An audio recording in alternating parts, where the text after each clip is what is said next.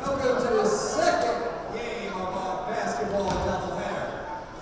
This game will be red and black combined alumni team versus our current Queensboro Community College Tigers.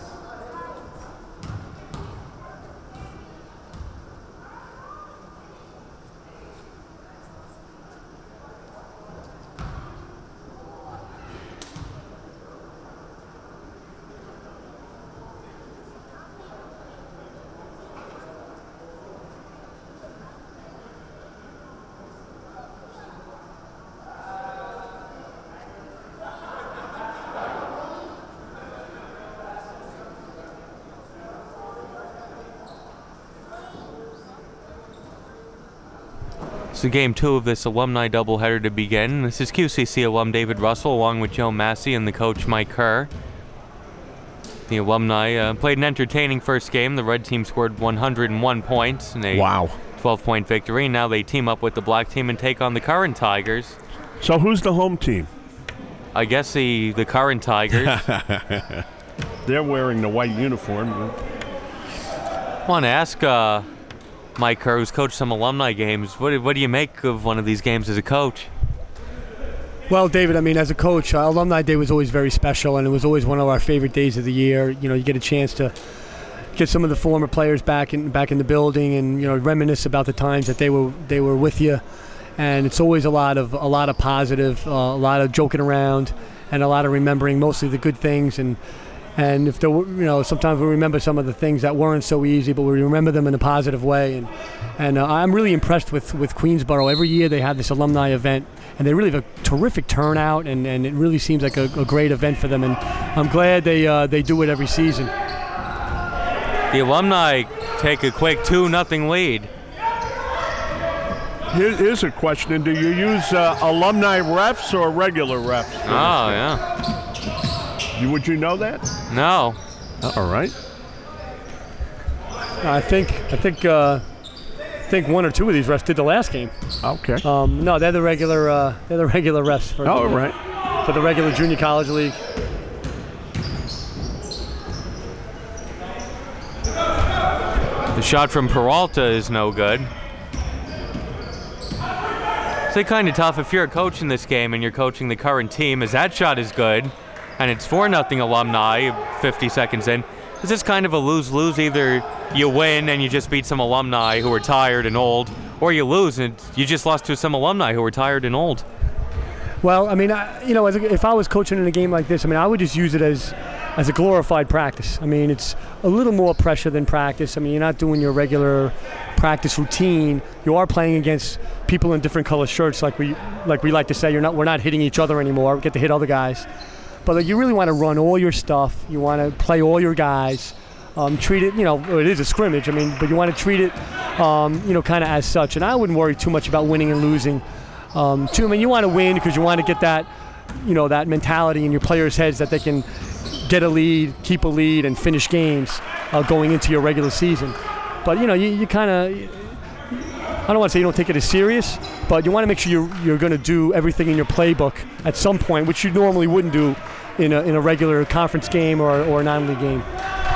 So Queensboro comes back with 4 points to tie it, and then the alumni go down the other end and take a 6-4 lead, and there's a turnover. Edwards to Hunt, and it's broken up. Out of bounds, alumni ball. And it's nice to see these young players here at Queensboro.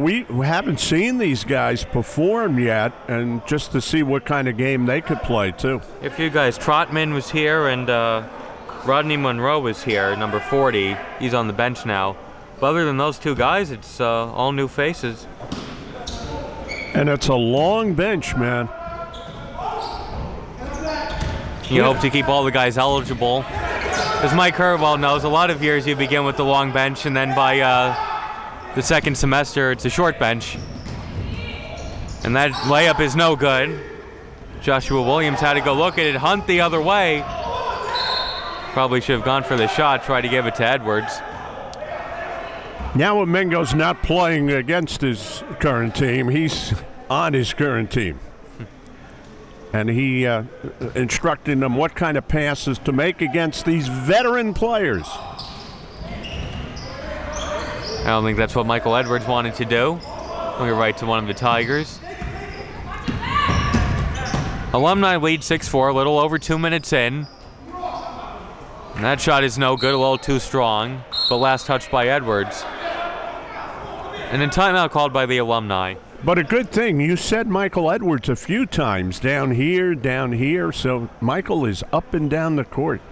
That's funny, last year, remember, we did the women's Alumni game, and the current team was winning by a lot. The Alumni came back to win, and that turned into kind of a big game for the current team, even if they didn't realize at the time. It was a good starting block for them because they went on, and we didn't know what kind of year they were going to have, remember, David? And they did well until they met up with that Bronx team in the final, and their fantastic senior star won the game, basically. Bronx had their number last year. Yeah. I can't believe that was 8 months ago already. Right? I feel like this year went very fast. It feels like 7 3/4, to be honest with you. It's funny, then after the last game we did here was that women's playoff game against Dutchess, which was great. That wasn't a good game, right? Oh, did they win? Yeah, they won that game. That was the overtime game. Yeah, they won that game, right. Which was great. And then they were behind that whole game. Yeah, they were down by 15 at halftime. This game is tied at 6. And then you missed it. Me and Mike went out to Suffolk County for the next playoff game. Queensboro-Nassau on a three-pointer from Joshua Lee. The Alumni lead 9-6. That's why me and Mike went out for a Region 15 playoff game. I could have been at St. John's Georgetown that day at the Garden. I said, I wanted to see that game. I want to see Queensboro in the playoffs. And they scored 10 points in the first half. I thought, why did I go to this one? What was I thinking? And it was an hour and a half getting out there. I'm with Mike Kerr in the car, so it feels like 2.5 hours. David, that's part of the profession, and you get stuck like that sometimes. I can remember taking trips with Army down to LaSalle and on the Turnpike, and it would take 2 hours to get there, and then Lionel Simmons just blew their doors off, and we all came home depressed saying, what are we going to do now? And you'd go do the next game, you know. They rebounded a little bit that year, though. That's always part of the announcing biz. You're going to have games that you just don't want to be at.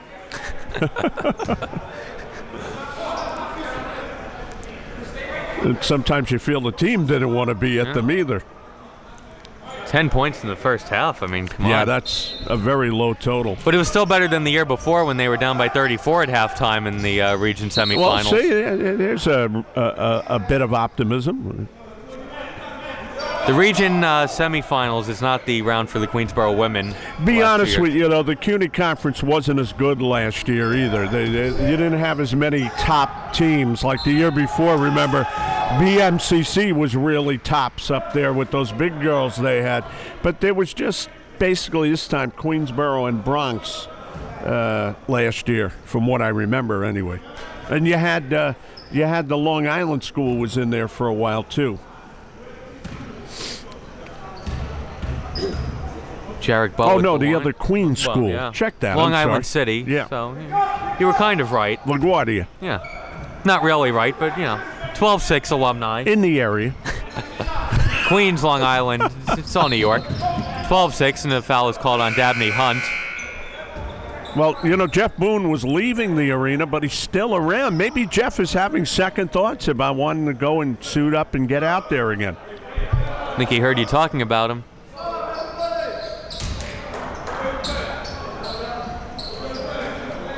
Good thing he didn't hear all the bad stuff in between games you said about him. Oh, absolutely. I think I called him big. Little over 3 minutes in, Alumni leading 12-6.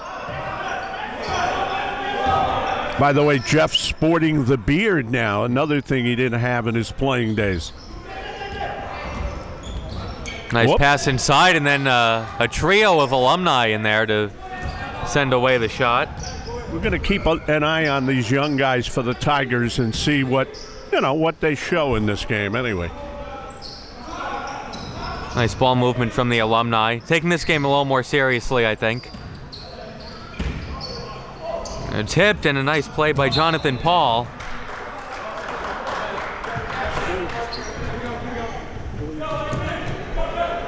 Coach, I would say you have to take this game more seriously because while these fellas might be a little inexperienced, they can jump out there and get you shot right away where the other guys had a little more time. But sure, it's a little bit of experience versus, you know, the benefits of youth in a way. Again, as a coach, and what Coach Amengo is probably looking at is making sure that his team is playing hard and executing well. So far, from what I've seen, they seem to be a pretty small team. And this is, a great opportunity for us to get our first look at them. They seem a little small, but I'm kind of watching what they're doing. They had a nice high-low pass against this 2-3 zone that the Alumni were running, and a good bounce pass from the high to the low post, which is important to be able to do. Other than that, you kind of watch for your execution, make sure they're executing their screening and cutting well, and just staying together, being positive, and playing hard throughout the game. Here are the current Tigers, and it goes off the foot of Trotman, and number 1, Jonathan Paul, who has the dark shorts. Yeah, actually, I didn't realize who it was until you said his name. He actually is an alumni of Voyages Prep High School, which is a transfer school in Queens, at which I am a teacher. So we had him early on when we first started the school, and he has resurfaced here at Queensboro. So good for him being, getting himself into college and making the right path for himself. Well, they got it inside to Amari Taylor that time, and Trotman tried to come over, but he was a little late, and he just powered it up, did Taylor.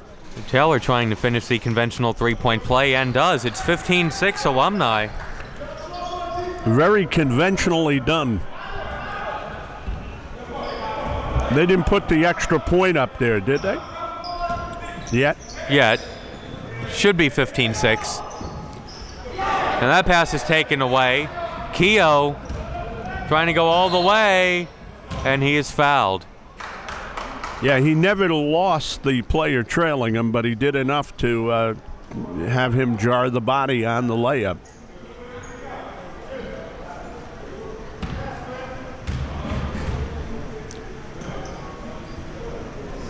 And the Alumni lead by 10. Now we'll get our first look at number 20 for Queensboro. Stephen Bruton. He has a little size. 17-6 Alumni. 17 points in 5 minutes.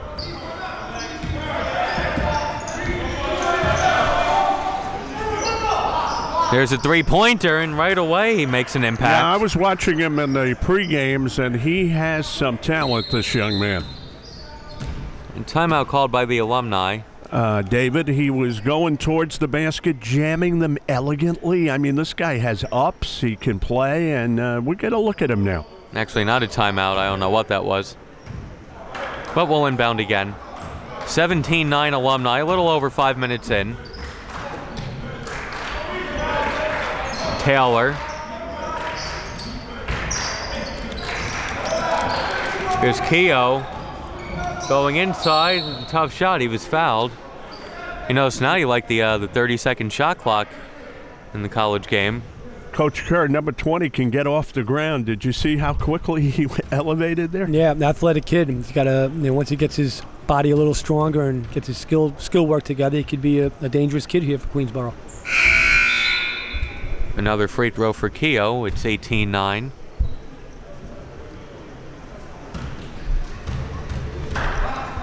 As Trinidad goes in for the current Tigers, 19-9 Alumni.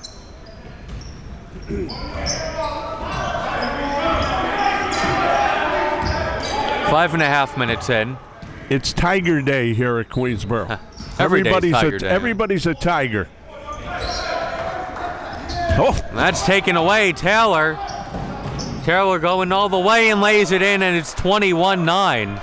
Smart play by the kid. He saw he didn't have the angle on him. He was going to get the basket. Why foul him?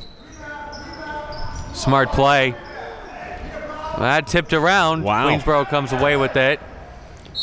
And attacking Michael Bravo. Great effort. Strong play by McDonald.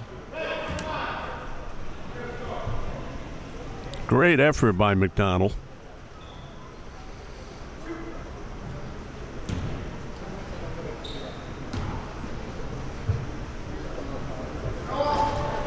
First one is no good.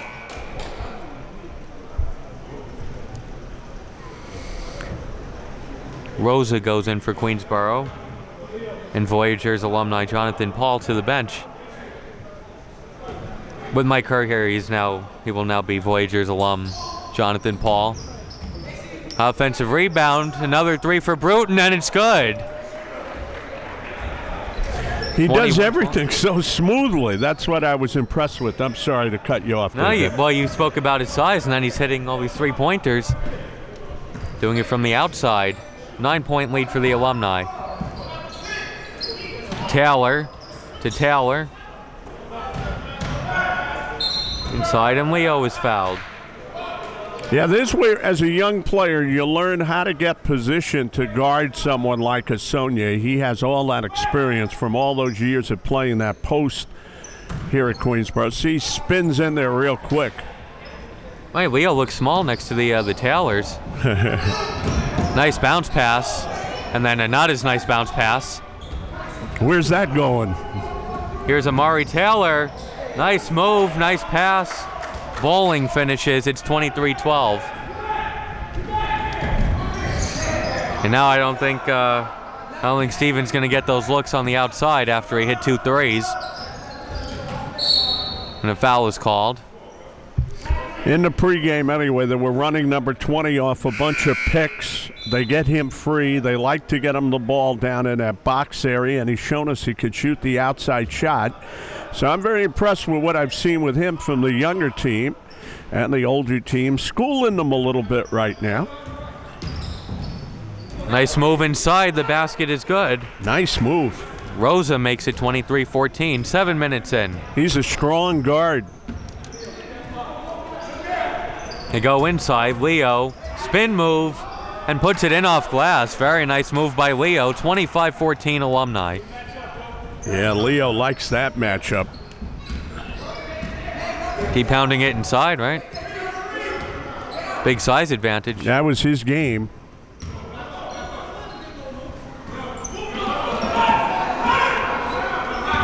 Looking for some movement away from the ball. And timeout called by Queensboro. 12:25 to go in the first half. The Alumni lead 25-14, and I'm wondering what Coach Kerr's first impressions of the current Tigers are. Well, I mean, both you and Joe mentioned Bruton, number 20. He looks like he could be a nice player for them. He's got good length, good size. Looks good on his jump shot. He made a 3. Mike, like you said, I'm sorry to cut you off, but you said he needs to fill out a little bit. But when he does, I could see him being a dominant player in this conference. For sure. I mean, they're using him. They're running him across the baseline behind the 2-3 zone, trying to get him open in the corner on a ball reversal.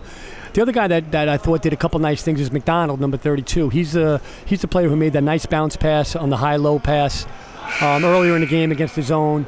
And he's really putting forth a lot of effort on the offensive glass and really, using his strength a little bit to try to power it up. And, he's trying to be active and he's trying to make plays.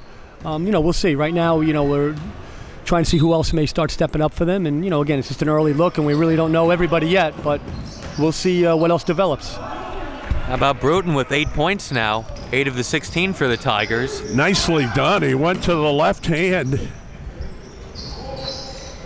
Bowling shot rims out. Edwards chases it down for the Alumni.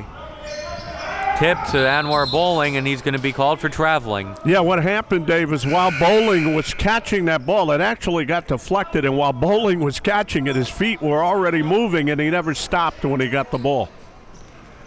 He kind of ran into that walking. Sometimes your hustle doesn't pay. But the hustle pays there, and then Edwards has it blocked by Bruton.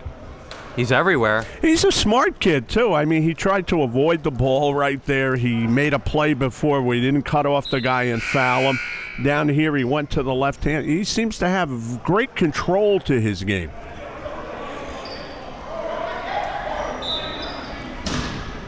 Edwards inbounding. Nice pass, and the basket is good. 27-16. 11-point lead. Sean Nixon, number 0 with the ball. He looks like Boateng. We were talking about Boatengs before, and this kid, number 0, looks like one of the Boatengs. And you, Mike, talked about off air about the brother, one of the cousins going to play football. Those were the Boatengs. I come up with the name, yeah.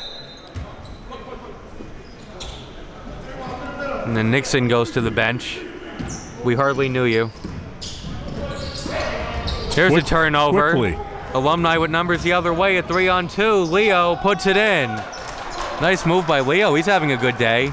29-16 Alumni. Their biggest lead, up to 13. Yeah, Sonye happened to be playing basketball again today. There's a foul. In every respect, that was a foul. Wasn't a cheap one. Not at all. And this fella here, he's pretty strong on his legs down there in the blocks. McDonald will go to the line. I like McDonald. I like when he plants himself, he's hard to move. There's some good young players on this team. First free throw is good. 29-17 Alumni. The Tigers trying to make it back to the playoffs for the first time since Holford was here. Had a few tough seasons. For a moment, Leo had the white shorts on there. I said, boy, if they had a Leo Sonye at center, they'd be in business. 29-18. You realize they've missed the playoffs the last 2 years since Mike Kerr left coaching BMCC. They miss beating up on him. Now they can't make the playoffs anymore. If I keep joking like that, I'm going to have to take a train and a bus after this game instead of the ride. McDonald couldn't finish, but it's tipped in. You know what you do? Just tell him, you know I'm only kidding, right, Mikey? 29-20, and I think Bruton got that one. He probably hates being called Mikey, too. I know you're only kidding, Joe. Nice pass inside. The defense fell asleep, and Leo makes them pay. 31-20. Yeah, he made him pay. Is right. That was like a lay city right there.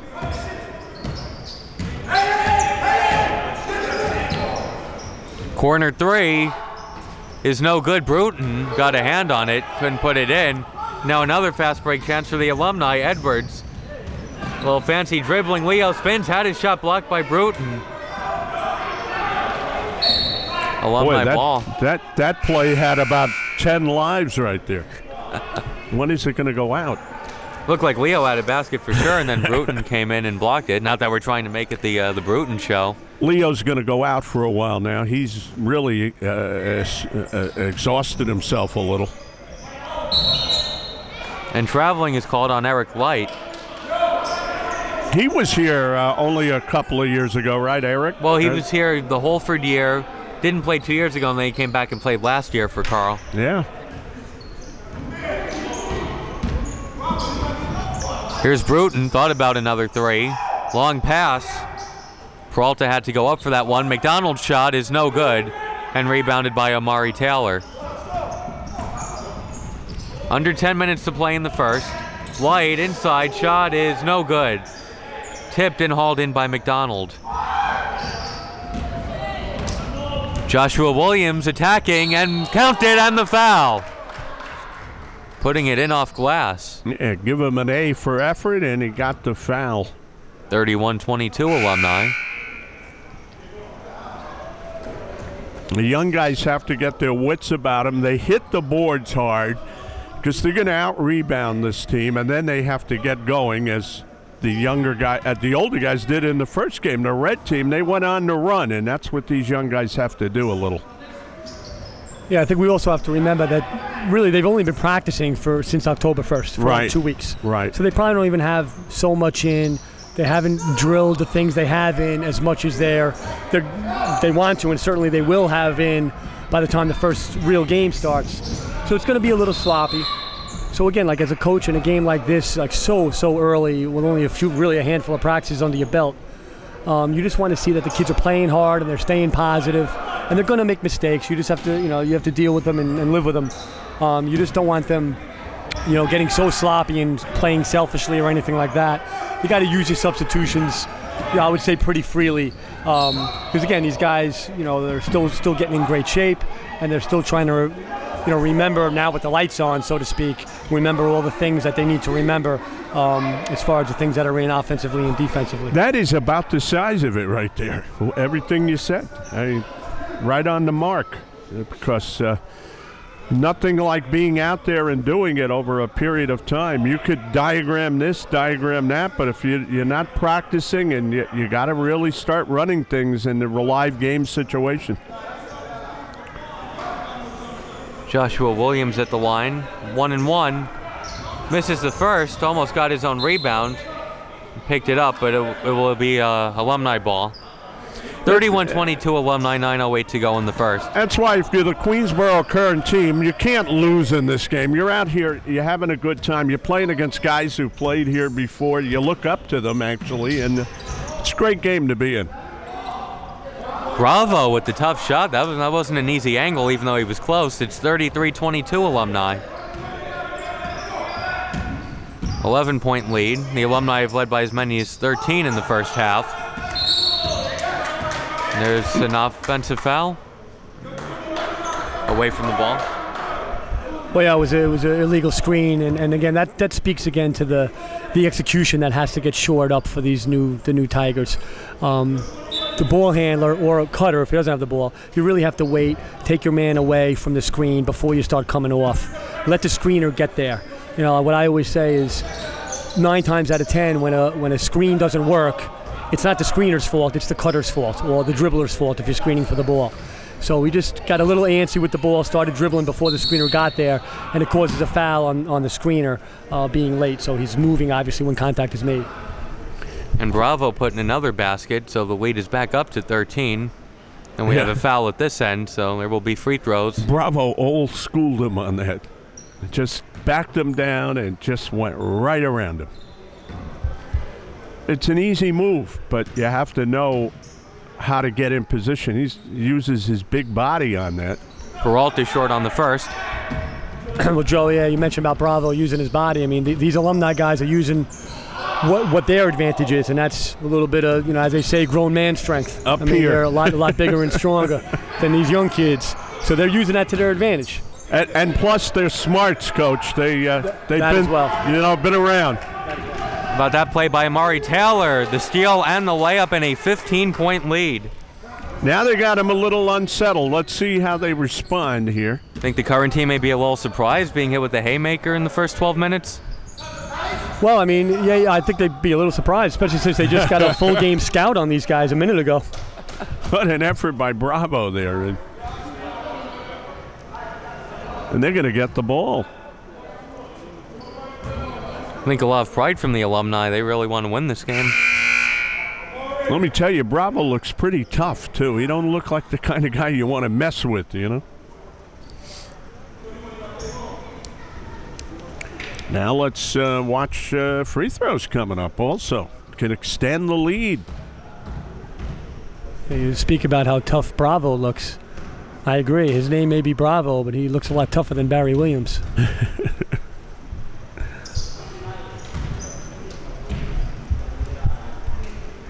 Thanks for that, Mike. 38-22.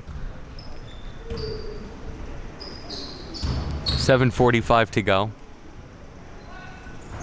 Lead is up to 17 now.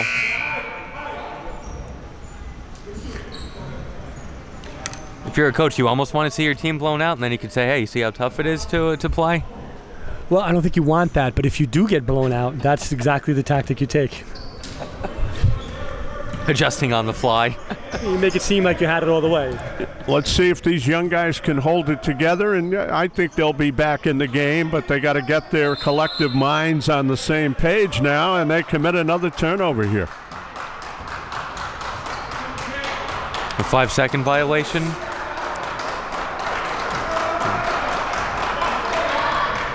And now the Alumni are trying to rattle them a little bit, clapping on the bench. Mango was clapping. It's like the coaches are trying to outclap each other.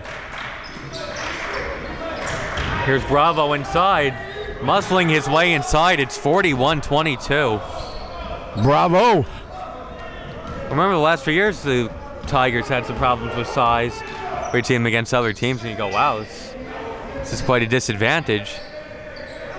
Bravo looks like a guy who's played a few games in the park. Bruton, another three. No good. And Jarek Bowe running. Bowe tried to give it up to Keogh, but it's behind him. And here come the Tigers the other way. Trotman pull-up jumper is no good. And rebounded by Taylor. Gives it to Dabney Hunt. Hunt, jumper, banks it in. And it's 43-22. Yeah, I was going to say, when will Emengo call a timeout? Because Carl needs to just settle these kids down. I mean, I know it's not a real game, but you still want to maybe say a few things to them right now. Hey, this is a 12-0 run for the Alumni. Just point out a few things. You're not going to yell. You're not going to get upset. But, right, Mike? Mike never yelled in the huddle. Oh, never. Well, yeah, I mean, like you say, the Alumni's on a 12-0 run. I don't care if it's, a scrimmage, Alumni Day, practice, or the national championship. I mean, you have to get your team settled down, and you have to start making a better commitment on defense, I should say. And it's a good chance to instruct right now. Exactly. I mean, this is exactly it, because you know what? During the season, teams are going to go on runs against you. It's going to happen. And you just have to, rein the guys in, refocus them a little bit, maybe motivate them a little bit, and hopefully they react in a positive way. And if they don't, you go down the bench and find someone else who will. And then when it gets to the regular season, you motivate them a little bit, you talk, throw a chalkboard a little bit, do whatever, right? Yeah, chairs, chalkboards, whatever's available, and not bolted down. Whatever's available. Yeah.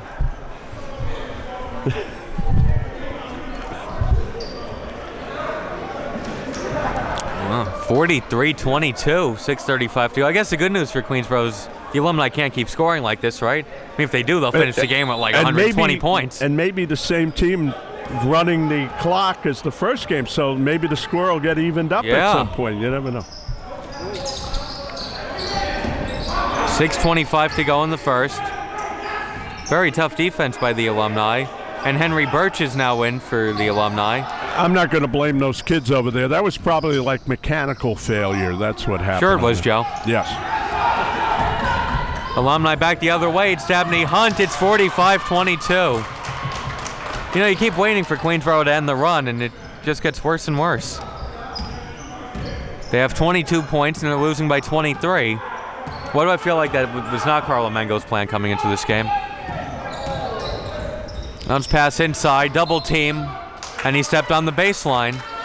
Alumni ball. Let me talk to the kids again. You're doing a magnificent job, kids. I'm behind you.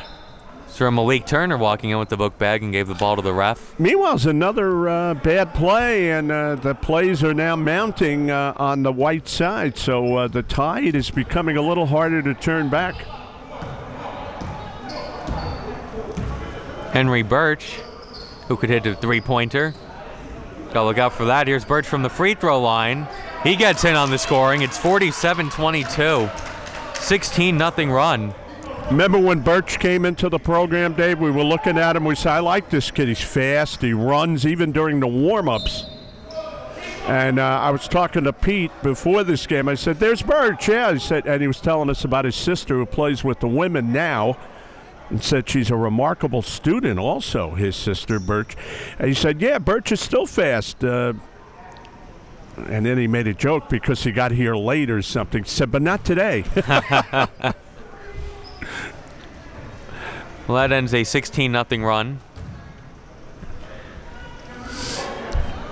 Hey, Bruton has 9 points. Almost a half of them. That's no good. 47-23, 5:20 to go in the first. This has been a quick-moving first half. And there's a blocking foul.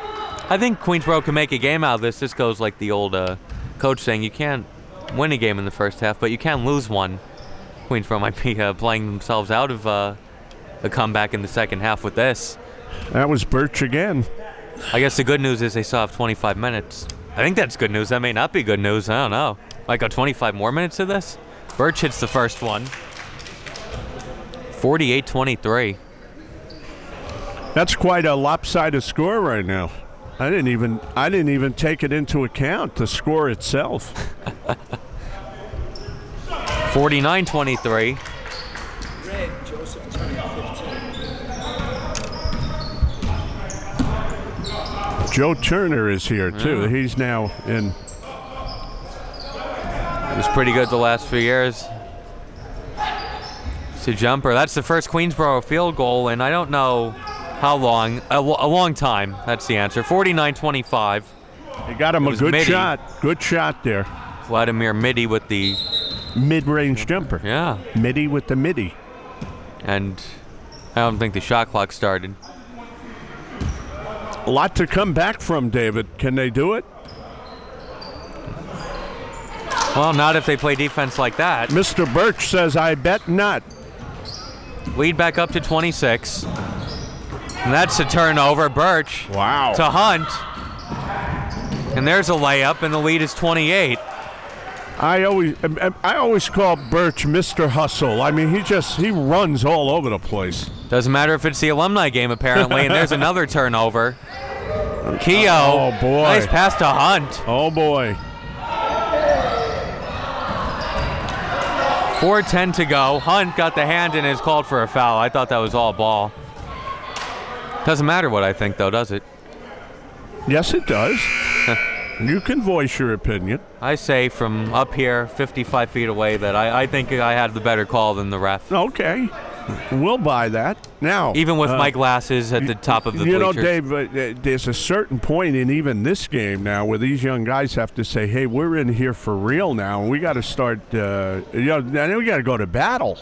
We're not kidding around no more. And they could have thought that a few minutes ago. But it looked like right on that play there that they're making up their minds that, we got nothing to lose now. We got to go hard. 53-27. Another thing, Joe, that the current Tiger team has to take into account is that these alumni guys aren't going to take their foot off the gas because they don't get to come to practice tomorrow. This is it for them. So they're not concerned with embarrassing anyone. No.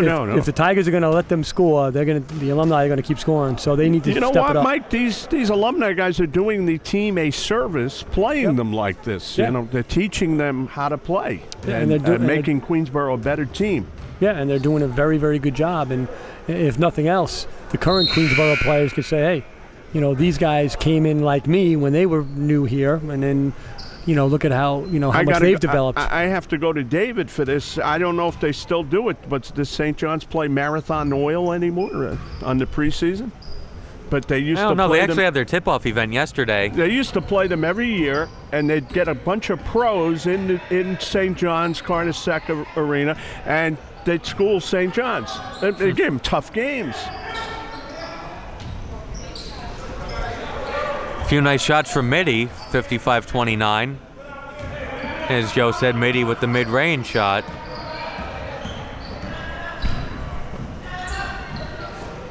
This Marathon Oil had guys who played in the NBA, former guys, So. Yeah, I remember those Marathon Oil teams. They used to travel around and play in the preseason against a lot of top colleges, and they were professional players. Yeah. I don't know. The NCAA keeps changing rules on that stuff. I'm not even sure if teams like that still exist and play in those type of games, unless they're like pure exhibition games. Whether or not they do, it's beyond the point. But the point is that you play in a game like that, then you have to play Providence a week later. Maybe you learn something. Oh yeah, you play against professional players. It's real. Yeah. That's a big step up from even the highest level of college. That was the first game I ever did there, and everything. The whole atmosphere was like serious. It wasn't a fool around game. Yeah. Those are. Again, those guys have just so much more experience at such a higher level for however many years they've been professionals. You can learn a lot from them. 3 minutes to go in the first half. Illegal screen, I think. Yeah, that's one of those new calls they put in college a couple years ago, and then the ref is showing the player how he did it. The screen itself was legal, but as he rolled, you're not allowed to block the other player off with your body. It's like that impediment rule. You're impeding his progress. You're not allowed to do that anymore. Rule, by the way. Right, and then, like what used to happen is the NBA teams used to do it on purpose, and you'd get a guy like Shaquille O'Neal, and his job was to take this guy out, and he would roll and back him out of the play. Right, exactly. Yeah. But he'd purposely roll out of the play, and it was impossible to defend if you continued to allow it, and that's why they changed the rule. Is it tough for a coach to adjust to rules when there's something in for so long and then they change it? Yeah, it is tough, and a lot of times it's tough on the players too, who are used to growing up and playing a certain way and being allowed to do certain things. And certainly for a coach, you know, the big ones are like, you know, you're not allowed to block cutters anymore. You're not allowed to bump cutters as much as we used to. You know, a big part of basketball, at least for me defensively, is you don't allow flash cuts. And now it's almost like you have to kind of let them get past you, and you can just ride with them. You used to be able to just block them off. So something as simple as that makes a big difference in the style of defense, for example, that you want to put in. It really changes what you have to do. But like everything else, you know, you adapt or die. You know, you have to play by the rules, or you're going to have to do something else. Let's stay with Coach for just a few more seconds. Mike, is it tough when you're down by 20 points? Well, it's a lot easier to be up 20, but we can't always be up 20. So yeah, there's going to be situations like this where, you know, you're going to have a tough day. Things aren't going to go your way. And again, we have to reiterate that this is a very young team. Yeah. Almost all new players, probably a lot of freshmen, and they've only been practicing together for 2 weeks. Yeah. So you can't expect that they're going to be so good now. Now, if this is the result we see and the style we see 4 months from now, we have a problem. But I'm sure that's not going to be the case. So you have to, you know, take that into account. Now, being down 20, all right, hey, use it as a learning process. It sounds like a dumb question, but the point is, how do you stay on the bench when that's going on? As you told us a few times today, I think there's a number of ways you handle that. It all depends. It all depends when it is, how it is. Right, and the situation of how you're down 20 points, let's say, and you got to know your players. You got to know how they react to things. You can get on them. You can pat them on the back. You know, you can make changes. You know, you just have to refocus them in whatever way is productive. The Alumni come down, miss a shot. I give a lot of credit to the Alumni also, because we say the current Tigers haven't really practiced together, played together. These Alumni don't practice together at all, and they may put up 60 points in the first half. Bo, I think, touched it last. That's a good point, David. Nice bounce pass, and the basket is good. Hey, a little 6-0 run for the Tigers. They're playing a little better. You don't really notice when it's still a 22-point game, but they're hustling. It's better than 28. They're trying to cut off the outlets now, and they're not letting them get up court. Like Mike said before, you couldn't have made that shot any easier for Birch.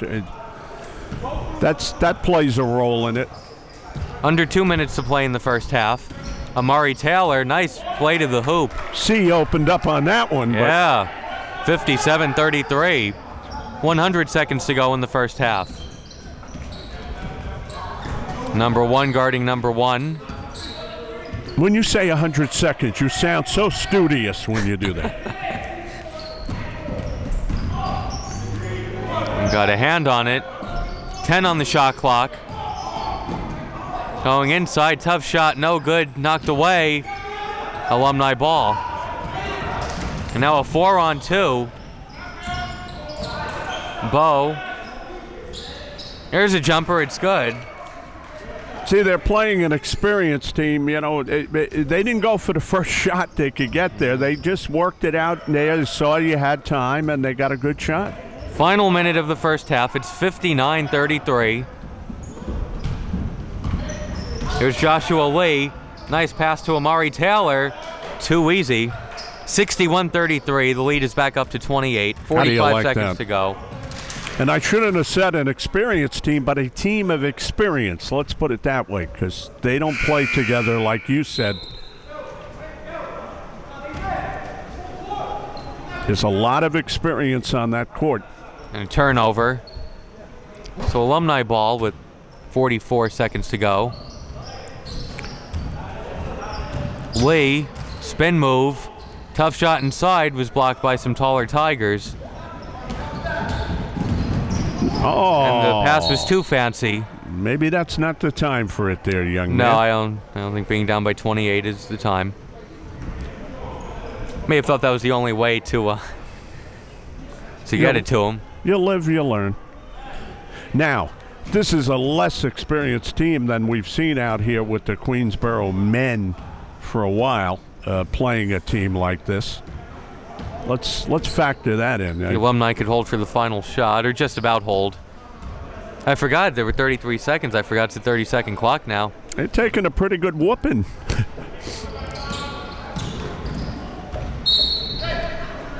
Last touch by Bruton.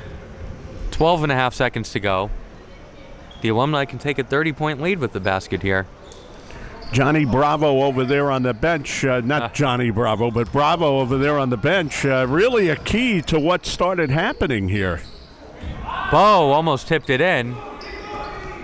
Let's see if there's a buzzer beater.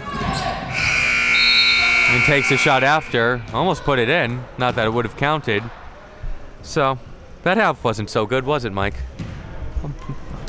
No, not so good. You know, obviously, results-wise, you want to be better. You know, for our first look at this Queensboro team, obviously they're very young. They're a little undersized, but they do have some bright spots. A couple guys that have stepped up and made some shots. Middy's made a couple of jump shots. McDonald, I thought, did a lot of very nice things, and he's one of the guys that is certainly not backing down and not taking this game lightly. And Bruton, of course, is showing a lot of ability as well. You know, they're struggling. They're not playing well at all.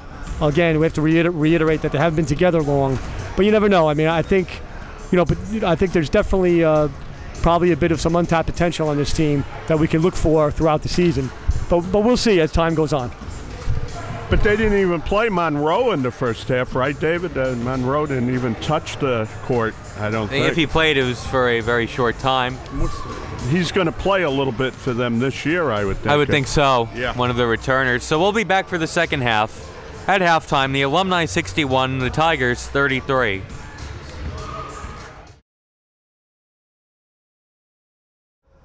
The start of the second half. Alumni 61, Tigers 33. Well, there was some good news in the first half for Queensboro. It's over. That's the end of the good news. The bad news is they were outscored by 28 points. 61-33. Well, yeah, David, not a great first half. And I was just speaking with Joe at halftime about, you know, what Coach Amengo should be doing. And I mean, it's my opinion that you don't worry about winning or losing this game, but you gotta you know, hang your hat on something. So I mean, if it was me, I mean, just as a coach, and I'm not saying that he emphasizes the same things I do, but I was a big half-court defense guy. I would just put in these guys' heads at halftime. Hey, they have 61 points. Let's not let them get 100, which means hold them to 38 or less. And that's a lot less than the 61 they just gave up. So if they can hold them to, say, 30, or 35 points this half, at least at the end of the game, you have something positive to give to your young team to build on. You have to do your best to pull positives out of this game, you know, particularly if it continues to go this poorly as it did in the first half. So that's one thing that I would try to focus on if I was in this situation, and we've all been here, believe me. There's a three-pointer, no good. Trotman with the offensive rebounds, and he'll dribble out. Pass inside, loses it off his foot. Very tipped. Here's Dabney Hunt. Henry Birch, long two, no good. And when I say, you know, try to hold them a certain number of points, you can't just say hold them to those points. You got to give them some strategies as well to do that. And I feel from watching the first half, they got crushed on the interior by these bigger, stronger, older Alumni players. So my thing would be, let's front the post. Don't let them catch it in there. Excuse me. And make them have to beat us on the perimeter a little bit. 1 minute into the second half. It'd also be nice if they scored a few points. There's traveling called. Can't have everything.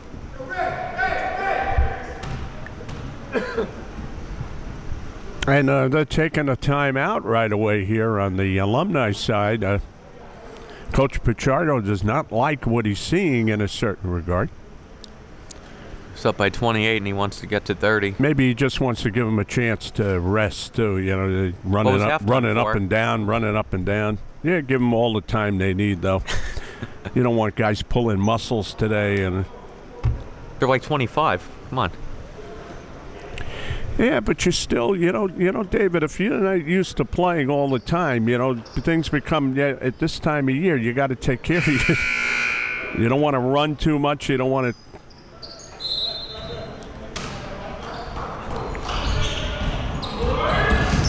Here's Henry Birch. Alumni are trying to go up by 30. Dabney Hunt to Birch. Nice pass inside. Leo couldn't finish. Still a 28-point game. Trotman behind the back pass to nobody. There's a long pass. To somebody by deflection. That was a very ugly 90 seconds of basketball. Yeah, a little coming out of the ragtag, half. yeah. There's a good play. And a foul was called. It was a good pass, getting Trotman down on the baseline where they could not stop him. So this hopefully will be the first point registered in the second half. Trotman at the line.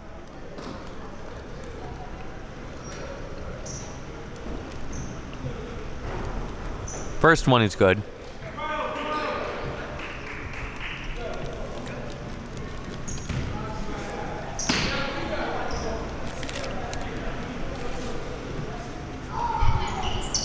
Trotman splits the free throws. 61-34. Birch to Bo. White. Hunt back to Light. Bo. Nice pass to Leo. Leo puts it in off glass. I tell you, Coach is really coaching over there. Yeah. This is the Final Four. Look at this. It's like officer and a gentleman stuff. Could always count on you for a good movie reference. There's a pass. Would have been a good pass if Light was on the same team. Oh. And then Leo commits a foul. Ugly, ugly basketball. Well, this may sound a little nitpicky, but I'm going to say something positive on the last possession. I mean, in the first half, the Alumni were basically just going right to the basket unfettered. But that last basket, although it ended up looking like an open layup, that's a tough rotation to make. They're in the 2-3 zone. First, they got beat in the middle on penetration, right down the middle between the two front guards, which you should never allow. Then the middle defender in the back line stepped up to stop the ball, which he has to do. Problem is that next rotation, those forwards in the 2-3 zone have to slide over and take away the man that he vacated in the low block, and they didn't do that. Again, 2 weeks of practice. That may not quite be too solid yet, so I don't go crazy over that possession. Although it looks like an open layup, it's more of a difficult rotation that should be shored up as we move forward. Now, David, can you imagine now when Mike was coaching his daughter saying, "Okay, Daddy, will you pass the mashed potatoes now?" But he's right. At least knows 7 different ways to do it. Leo to Light. Tougher defense being played here by Queensborough in the second half. And down to 5 on the shot clock. Leo inside. Little hook shot is no good. Trotman. Nice bounce pass. Williams can't finish. No. So we talked about the defensive improvements. They'll also have to put the ball in the basket at the other end. And Joseph Turner gives the Alumni a 30-point lead. Yeah, what would kill me on that play was, okay, so they got themselves a fast break opportunity. They missed the layup. Okay, that's going to happen. You don't go crazy over that. But the fact that they didn't get back and stop the Alumni in transition, they got a very easy, quick shot right on the first pass in a primary situation. That is what you get upset about. There's a basket at 66-38. Is it easier for you to see the game from up here where you could overlook everything than on the court? I don't know. It's starting to get more difficult as we see these breakdowns. Bo for 3. That's no good. Leo, the offensive rebound. Counted on the foul. Big rebound by Sonye there. But, Dave, I'm going back a couple of years. Was Turner instrumental in that big win over Hostos? Yeah, I think he was in that one. For Holford?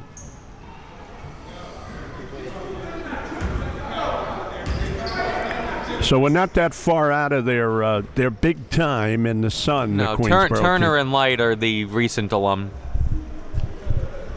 Leo can't finish the three-point play. Joshua Lee with the rebound. Leo inside. No basket. A foul was called on the floor. Boy, they really had that. Everybody excited there at BMCC that night. That place was packed, and what a ball game that was. That's right. Also, what do you do as a coach when you have such a smaller team? How do you try to take away the size advantage And here's Hunt for three. No good. Well, when you're undersized, I mean, it's going to happen sometimes. You just have to, like what I would do, I always teach that you want to front the posts to keep them from catching it inside. Have your weak side defenders, sloughing off their man in weak side help to stop the lob pass. But most importantly, you got to get up and pressure the ball. The person who's holding the ball, dribbling the ball, you got to make it hard for them to make that easy look inside. So you're fronting the post to deter the pass. You're pressuring the ball to keep him from having good vision and having a good passing angle. And you have help on the weak side in case he does throw it. It should never get completed. And if it does get completed, at least you've got two defenders on the man who caught the ball inside. And eventually they're going to get a little frustrated, you would hope, and start, stop putting it inside where they would have an advantage. So there's always ways to do it. But a lot of other teams do. Sometimes they'll just stretch out their defense, run and jump the ball, and just try to make mistakes with it and throw it away. By the way, it's funny, Bruton had a good first half for Queensborough. Now he can't even have a seat on the bench. It's so crowded down there. He's standing behind the bench. Hey, Coach, does Coach Amengo talk to the alumni guy and say, try to run some of these plays so my guys can get used to them? And actually, it's a good point. I don't know that he's doing it today, but I would definitely do that if I was coach. I used to do that in my regular games. If I was coaching against, just one quick story, you mentioned Dr. Jody King, who is the former coach at Hostos. He had some very good teams when I was at BMCC, and I had one team that wasn't very good, and it was late in the game, and they were up big on us, and it was over. And I actually told him I had recently put in a new zone offense. It was kind of a little bit of a trick play. And I yelled down the bench to him, I go, hey, Jody, go into 2-3 zone. I want to try something. And he said, Mike, we don't do 2-3 zone. We haven't put it in yet. So I said, I don't care. Put it in. So being friends and whatever, like he did it. And I ran my trick play. We got an open three-pointer, which we made. And then he never played 2-3 zone again. Yeah, because they're running a lot of set stuff, these alumni right now. They're running a lot of set plays. And you hit that three-pointer against Hostos, so you only lost by 34. I'm sorry, Mike. And there's a charge called.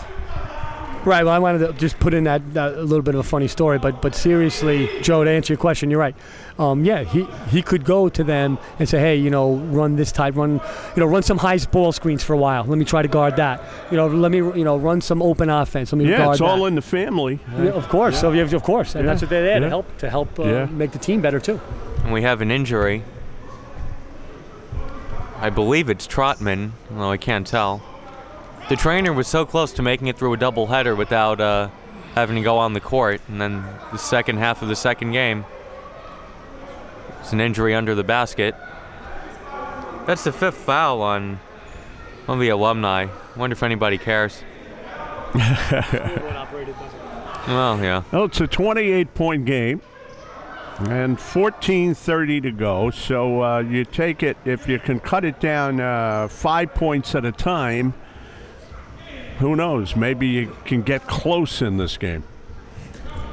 Well, Joe, speaking to what I mentioned earlier about just trying to do a better job defensively this half and keep the Alumni's scoring down just to hang your hat on something.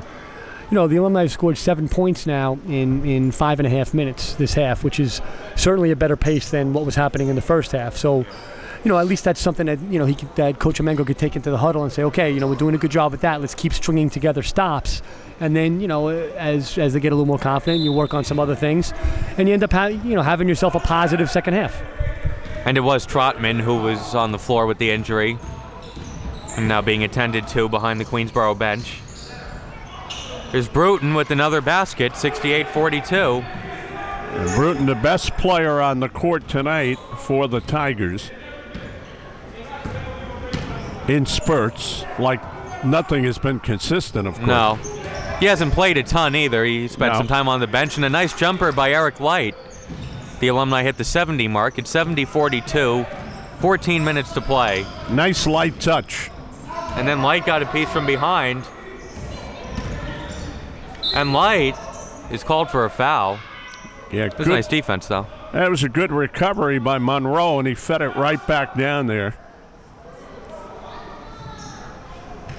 So good second effort by the Tigers, getting them to the line. So when things are not working well, you got to go to that extra effort, get a couple of attempts, and they're struggling for offense. First one is good, 70-43. I don't remember an Alumni game where the current team got blown out. And you've done quite a few of them. Yeah. This is number 6 for me, 70-44. Your pension is right around the corner, man. Looking forward to it.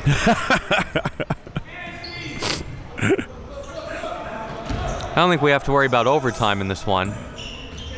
Light, double teamed, gets it to Taylor, and Taylor puts it in. Extra arc on that one. Well, it looked like they had a good double team, and then they give up an easy layup. Well, they did have a good double team in the corner, and that's what you want, but they had a late rotation. Bruton has to get over and cut off that cutter under the basket. Don't worry about the guy in the opposite corner. The ball's never going to get there. Just a late rotation on that, and they're one step away from making these stops now. There's a foul called. Some nice ball movement from the Alumni. Eric Light will go to the line for 2 shots. Well, every time they get a little bit close, then the Alumni goes on a little bit of a run, and right back to 28. Boy, my math is getting good. Just when you think they're going to make it a 22 or 23-point game, it goes back up to 29. And your math's getting good, too? Yeah. And we're back up to 30. 74-44. Well, you need math in games like this, don't you? The scoreboard guys need math in games like in any games. We have a foul, a phantom foul. You don't see some of them. According to Mike Kerr, his team never committed fouls. That's what he always told the refs. I took a trip to Utah. They were playing the Utah Utes. The Utah Utes never committed a foul out there. Never. I mean, a guy got absolutely ransacked on, and they would go, come on, come on. That's getting behind your team, boy.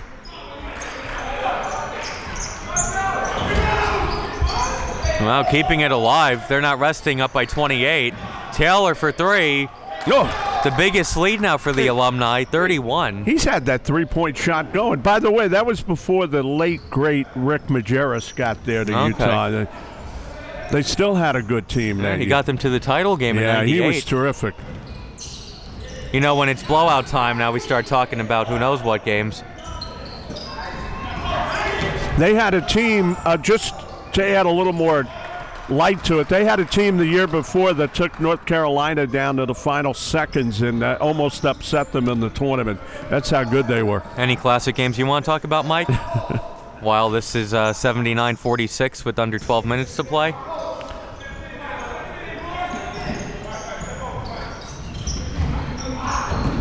Whoa. Williams, a nice play. He had to get it done on that. Second effort. It was a nice play off glass and then took it away. I think he stepped on the line, though, so the Alumni will have it. Oh, there's one kid who's not giving up, that Williams. He's going after it. No, I think the effort's been pretty good in the second half by the Tigers.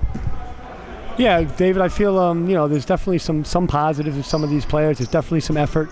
And another thing that you want to work on, besides your execution and all that, is you want to find out, what players play well together, what rotations you might want to start thinking about for when the regular games start. So, Coach Amengo has a lot on his plate right now, and that's why he gets paid the big bucks to run things over here. Another basket by Bruton, 79-50. Dabney Hunt thought about a 3. White. Good ball movement. Dabney Hunt misses a jumper. Now the Tigers running the other way. Nope. And Hunt commits a foul. Yeah, you're going to know you're going for a layup when Hunt comes after you, and he did a good job and got fouled on it. That was a clean foul. Kind of hard, but it was clean. This kid has excelled a little bit here in these last few minutes. No, it's nice. After the Alumni, all the other CUNY teams will look easy to Queensboro. Maybe. Hopefully. First one is no good. I guess there's, David, you probably know this better than I, checking the rosters so far, but I guess a lot of teams lost good players this year, too. Seems like that every year, right? At the 2-year level? There was a great player on, remember, on Hostos. There was a few on BMCC, and so those guys won't be back, and that's got to help. Yeah. Oh, he's a real great player on Bronx. Remember that kid? Mm-hmm. 3 for Craig Taylor, no good. Hunt the offensive rebound. Light thought about a 3.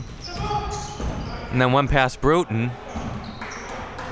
No good. It was funny to see Bruton, number 20, guarding Light, who used to wear number 20. And a foul called at the other end. So Manhattan was able to take it all the way last year, right? In the tournament? CUNY. Yeah. Yeah, Go ahead. BMCC won CUNY, and you were saying, Joe, about right, and you were saying, Joe, about how some of the other CUNY teams may be losing some players to graduation and that may help Queensboro. I mean, we should mention that CUNY was as strong last year as it's been in a while, top to bottom. I mean, Queensboro really had their work cut out for them in this conference last year. Absolutely. So if the conference comes back to them a little bit and they improve on their end with this new young team, you know, they can make some noise and be in the mix as well. You know, Coach, we were saying this off the air before. Queensboro lost some good players too, and they weren't even a good team last year. Yeah, they had some talent. Yeah. I don't think they had a lot of depth, but they definitely had right. you know 5 or 6 guys that could really hold their own in the CUNY. Yeah. A lot of them are gone now, but we'll see. New guys have to step in, just like with any team. No, it's funny. They won 1 game in the CUNY last year, and BMCC finished undefeated. But you look at the last game, Queensboro only lost by 2. We were right there. Yeah, if Light hit the corner I 3. jumped up and we couldn't see the last play. Yeah. How about that? I like being up here. You know, when we do the QPTV game, we should be up here. We can see everything. We're not trying to peek around people. Eric Light is fouled on a jump shot. We were trying to get around that guy. We just couldn't do it. They had a real chance to win that game, though. That Light missed a 3 at the buzzer. Yeah, I mean, can't blame me. I had 28 points in the second half. What He else do you had a want from great him? game, yes. Terrific game. Mike Kerr said that one. I wanted that one from him. Mike Kerr is very greedy. Well, you know, that's why I said, David, I know it prompted a little chuckle, but that they weren't like a real competitive team in terms of the conference in wins. No. But yet they lost some pretty good players. I mean, guys who can put the ball in the hoop.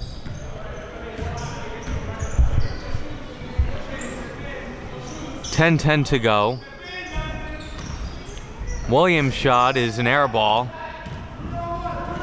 And going the other way, Turner to Hunt. Williams broke it up. I don't know who went off of last. The refs look to each other.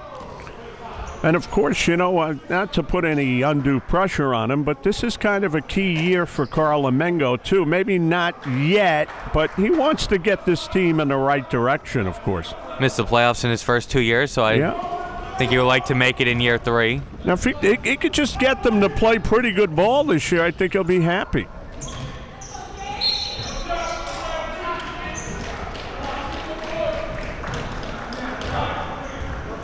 No, we're not talking about winning the title. We're not talking about, but we're talking about being competitive, having you know, some signs of optimism here. Right. Well, Joe, all you can ask for is to be competitive throughout the season and give yourself a chance to win. I mean, you want to be playing your best basketball not on October 17th. You want to be playing your best ball at the end of the season, going into the playoffs, and then obviously through the playoffs if you can get there.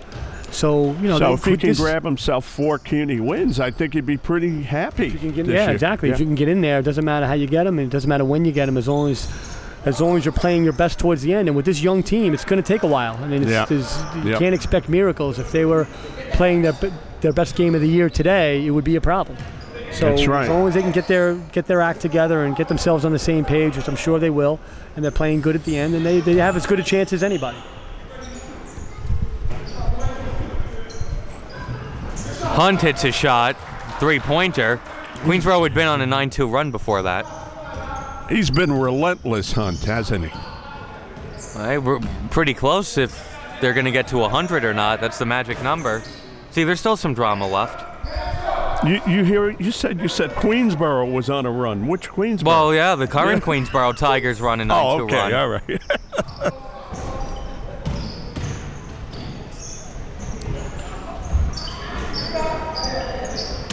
It's all Queensboro today. That's right. Under 9 minutes to play now. Oh, now Turner. the Alumni hamming it up a little here. Hunt for 3. That one rattles out, but Leo, they really are relentless. Yeah, they really are. I think the Alumni want to win by 40. Well, they these don't want guys this are to stop. feeling their oats now. Yeah.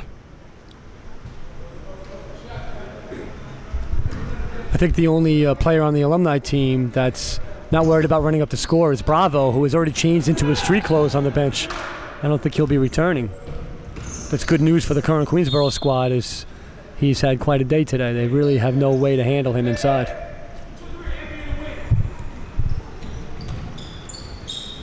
Even with Bravo out, they turn the ball over. 8.5 minutes to go. Well, who knows? Maybe Bravo has a bowling date tonight or something. White jumper, no good. Tipped. Now, all kidding aside, he really played well, Bravo. He showed a lot of physical intensity. There's a nice play. Certainly was. Rosa. He showed signs, this kid. He's a good guard. 84-57, 8 minutes to go. Birch launches a 3. No good. Oof. Been held to 23 points in 12 minutes. There you go. There's a nice play. Couldn't finish, but Joshua Williams is there, and he puts it in. 84-59. And I would say Williams has shown some signs, too, of being a pretty good player. Williams, the guard, and the kid who scored the most points. Broughton. 7.5 minutes to go. White to Birch. Birch going to the basket, throwing up a wild one, no good. Good play by the Tigers the last few minutes. They're on a 13-5 run. And then a reach-in foul is called. Very nice, David. I mean, they've actually shown something to be optimistic about. They played better. They have controlled the pace a little more. They're getting kind of their sea legs about them. Would have liked to have seen that halftime speech. Well, maybe. You don't want them walking out of the building just giving up either, so that's good to see. I mean,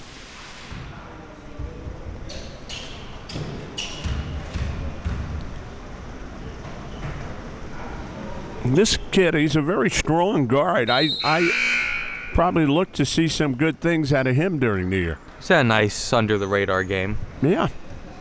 When he goes to the basket, he takes no prisoners. And he's got the body to do it, by the way. He's not tall, but he's very strong.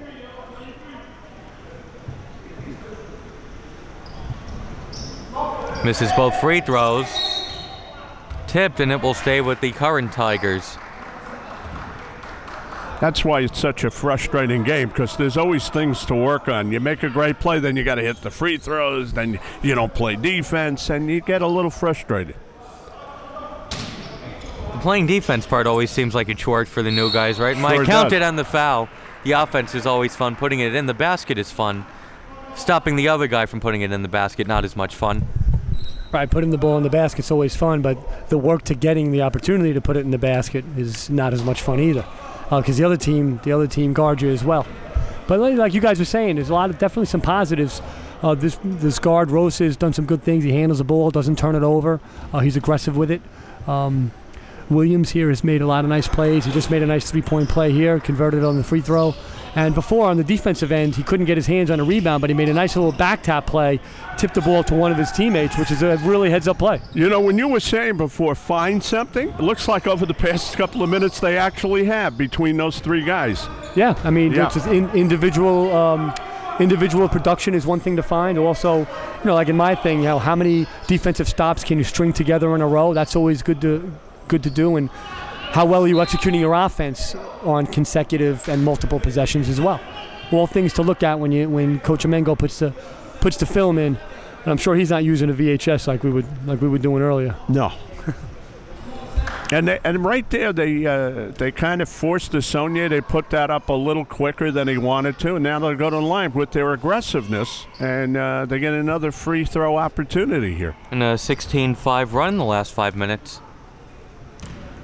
So maybe maybe DeGrom is not the only good player in Queens. Wow. It is Jason, right? Jacob. Jacob, right, Jacob. You got a J. Okay.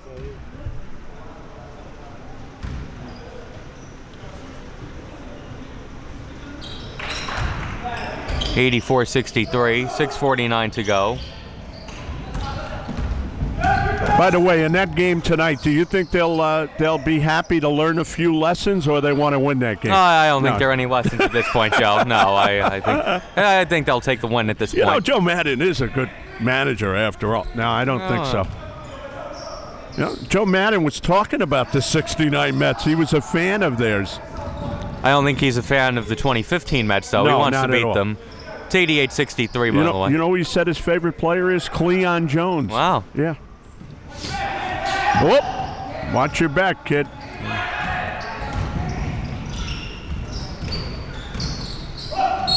And there's a charge, Yeah. no basket. Oh, he took that hard. You know, they get a few fast break opportunities all of a sudden. They're a little closer to 100. And a full timeout taken by the Alumni.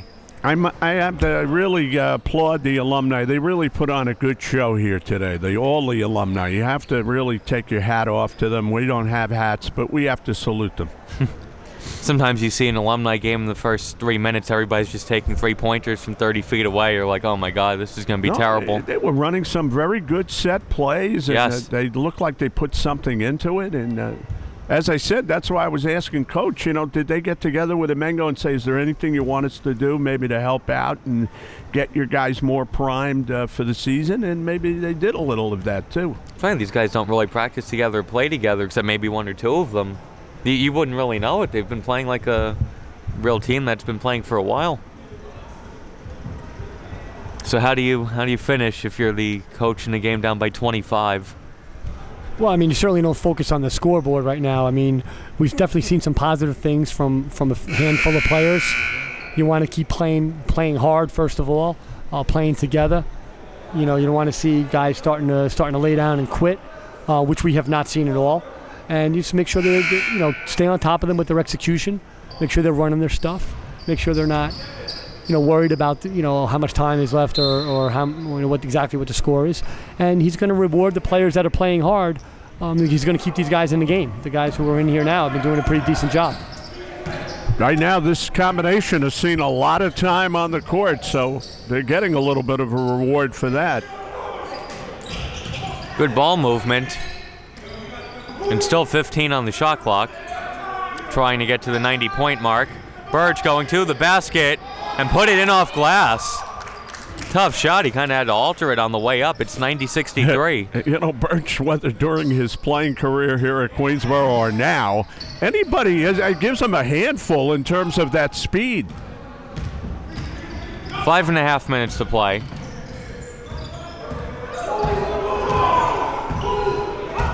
Rosa really barking out the instructions. And a nice layup by Jonathan Paul. 90-65.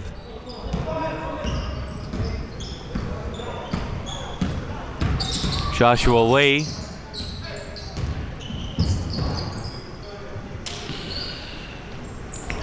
Leo inside. Little turnaround, no good. We're under 5 minutes to play. Whoop. Nice bounce pass. 90-67. By the way, these Alumni have played some very good players over the years here in the community college ranks when they played at Queensboro. I mean, just a number of great players came in here. Leo lays it in, 92-67. We were talking about a few of them. Keon Alexander. You could just go down the list. Kingsborough used to bring guys in here left and right when they had Hassan Duncombe. And they played against those guys, and they were all good teams. The team from BMCC last year. I wanted to give a quick shout out also. The Queensboro soccer team will be in the CUNY Championship game Monday night. So good luck to them. Yeah.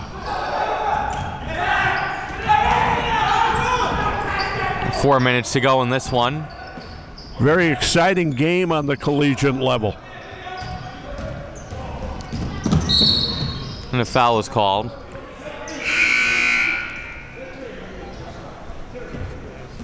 And, you know, when you say that, when you look at those rosters, you know, the Dr. Jody King teams that they played, and those are all good ball players. I mean, some of those guys were outstanding. What was the best team you saw in the CUNY, Mike? I think of the Bronx team a few years ago with Shannon his last year when they almost won the whole thing. Yeah, I would say that was a really deep team, really talented. I mean, they had guys who could really get up and down the floor, really score, hard to handle. Really tough team. And honestly, their best scorer failed off in the middle of that year. He was terrific and didn't play again, you know, at Bronx. But even losing him, I mean, they had so many good players, and they had just a lot of depth and size and scoring ability. They might have been the best. And Dr. King had a lot of really strong teams at Hostos as well, and obviously, you know, a lot of well-coached teams in the CUNY as well, and that makes, you know, good players even harder to play against, obviously. And David, you remember the Hostos teams with Maverick Hodge and oh yes, and their top scorer there, Jeremiah Brown. They were just terrific teams. I mean, tremendous talent. And how about Hostos winning the region last year and going to nationals? And that's not even mentioning Hassan Duncombe when he was coach over there at Kingsborough, the players that he brought in year after year. Just tremendous players. 94-71, 3 minutes to go. Hassan won a few CUNY titles at Kingsborough, a few Coach of the Year awards. Yeah, he played a little center at the University of Penn, too, I think, or forward, one of the pretty two. Good there. Yeah. Had a buzzer beater against Princeton. He played for Fran Dunphy, who is now at Temple. Counted on the foul. He took over for the dean of coaches over there. Yeah. But you know what? And you know this, Mike. For every time you get a Temple job, you spend a lot of years on the road with LaSalle's and all the lower teams, Division IIIs, and then you got to work your way up there. And that's what Fran Dunphy did. Yeah, no, Fran goes way, way back, and you know, now he's at that high level. When I was doing the Temple, Army games, he was assisting with Speedy Morris at LaSalle. Yeah, sure. Yeah. Yeah, and then he was, well, of course, did a terrific job at Penn in the Ivy League, which is a super tough conference to coach in. You know what happens? Those guys see you and they say hello to you. You don't even know who they are because they were an assistant all the time. You weren't paying attention. Right, you don't always notice they know the assistant. you. Right. Well, you don't always notice the assistant, but you know, it's good to see, you know, an assistant who works hard and who hustles get his opportunity at whatever level that it is. And obviously, you know, a guy like Fran Dunphy, goes without saying, really took advantage of the opportunities that he had with some really strong teams at Penn. Seemed like every year it was either Penn or Princeton was winning that Ivy League, and now obviously he's at Temple, you know, at a high level, replacing, you know, the great John Chaney, who's been there for forever and has done it all. Great coach. Nice jumper by Eric Light. 96-74, 2:20 to go. Sorry to leave you out there, David. We figured you could use a little rest right there. Oh, I appreciate it. Okay. It's still the magic number Mike talked about. Well, the alumni get to 100. You've done your usual fabulous job. Oh, thank you. Bruton puts it in. 96-76, 2 minutes to go. White, with Bruton in his face, misses. So that would be a pretty big takeaway if they hold him to 99 or less. Remember, they had 61 at halftime. Looked like it might really get away. It was a 33-point game with 12 minutes to go. But, you know, you find out what type of team you have, I guess, when these kids come back in the gym next time and they start asking you, Coach, let's get out there. I want to do some things. I want to check this out. I want to, you know, because they got to want to play ball, these kids. Yeah, but that's always the first thing that you need. You need guys who are committed and the guys who care about it and who want to be out there and not afraid to put the work in and understand that it's a process. It's not going to happen overnight. Just because you were a good player in high school, you come to the college level, it's a little bit different, and you really got to put a lot of extra commitment in, time, and a lot of extra work in on the court, obviously, in the weight room, with your conditioning, obviously keeping yourself eligible in the classroom. All that goes into play. And Queensboro can definitely take some positives away, particularly in the second half. Who did they play next, Mike?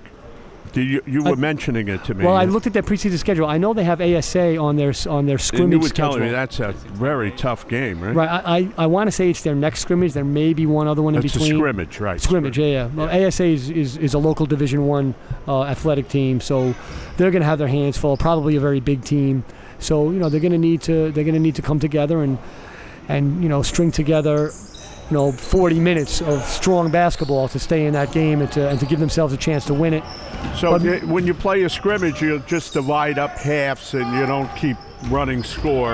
Well, a lot of times you'll reset the score at each session, like at halftime. You'll play 20 minutes, plus, reset the score at 0, play another 20, and possibly play another 10 minutes after that. Right.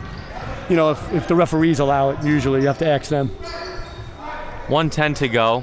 That's why I told Ben, one of the assistants on the women's team at halftime, I thought the Alumni, they were up by 28 at halftime.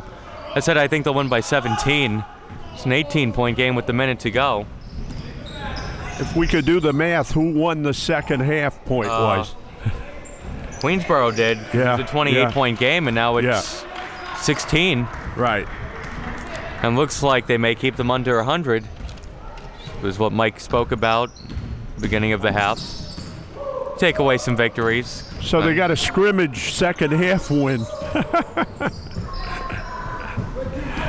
had a good second half. 96-82. They don't have to shoot again, although I'm sure they will. Light takes a shot and hits. 98-82. Hey, that 100 is looming. 20 seconds. Jonathan Paulus had a good second half. That's what Mike Kerr is telling me. Wanted to give him the credit for it. Almost a turnover. But the greatest thing about today was seeing all the guys and just seeing everybody's in good health, and God bless them, and it's been a great day.